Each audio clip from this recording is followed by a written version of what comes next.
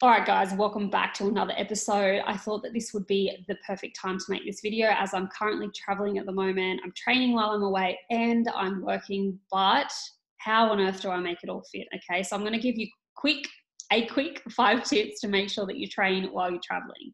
So number one would be priorities. Okay, if it's not a priority to you, then you won't do it. So you need to make it a priority so that you do it. Okay, no matter out of any of the tips that I give, if it's not a priority, there's always going to be a reason not to do it. Okay, number two would have to be sustainability. You guys have heard me say it a million times. If you train 10 times a week right now, that's going to be tough for you and your holiday schedule. Okay, my ladies train mostly 3 times per week. Part of the reason that they do this is because they can sustain that for 52 weeks of the year, no matter where they are, no matter what they're doing. Okay, they can find 3 days to fit their training in.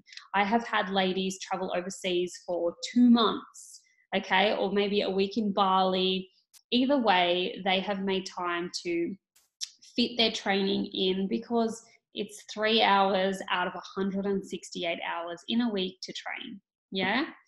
All right. Number 3, is it the right time for a break? Okay. I know I just said 52 weeks a year, but if you've been training your absolute butt off and you're feeling depleted and maybe you're not recovering properly, sometimes a break can actually help your progress. By a break, I don't mean a month off, but maybe it's a week, maybe just a deload week where you reduce your weights for 50% for the week. Okay. Number 4 is accountability.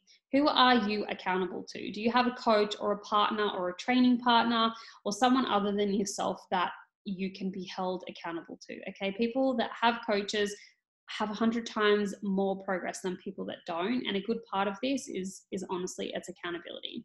All right. Lucky number 5. Lifestyle. And this has a lot to do with sustainability and consistency. If your lifestyle generally equals an all or nothing approach during the holidays, it's going to mean nothing. Okay. Design your eating and your training, even your recovery in such a way that it fits into your lifestyle. 95% of diets fail, and that's because the platform they're designed on is an all or nothing approach. Okay. The same goes for 8-week challenges. It's usually all in for 8 weeks, then followed by nothing. If you can't see yourself maintaining what you're doing right now for the next 10 years, you're not going to stick to it. So I'm in Sydney for 5 days for work. I don't have any time to make this video, but I'm making it because it is a priority. Instead of the usual 10 or 15 minute video that I would do, it's shorter, there's less editing, and it's a sustainable approach. All right, guys, that's it. That's my top 5 tips for training while you're traveling. If you've got any questions, hit me up in the comments below. But until next time, have a great week.